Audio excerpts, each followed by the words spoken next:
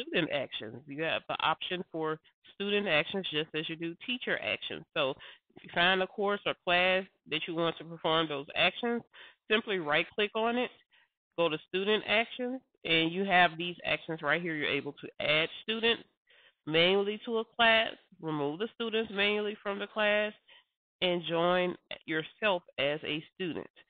So you'll notice these look very familiar, not just like in the teacher actions. So it's going to walk you through the process. You'll select the class.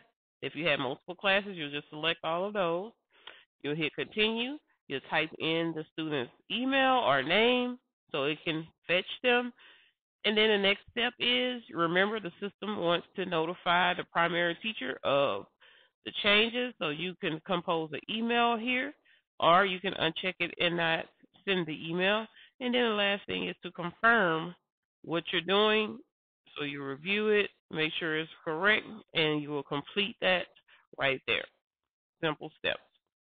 Also, right here under student actions, you can remove students.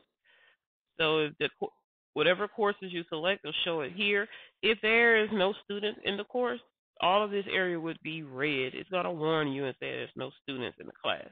You hit continue, follow the same steps, type in the student's name, send the email to the primary teacher if you would like, and then the last step is to check and confirm what you're about to do. And then the last one is for you to actually join the class yourself as a student so you can see it from the student's perspective to provide any feedback needed to the teacher. You do have the option to do that as well. You follow those same steps. Check the course that you want to join, you continue, decide if you want to send an email to the primary teacher, and confirm what you're getting ready to do. So those are the steps for completing any student actions here in LittleSense.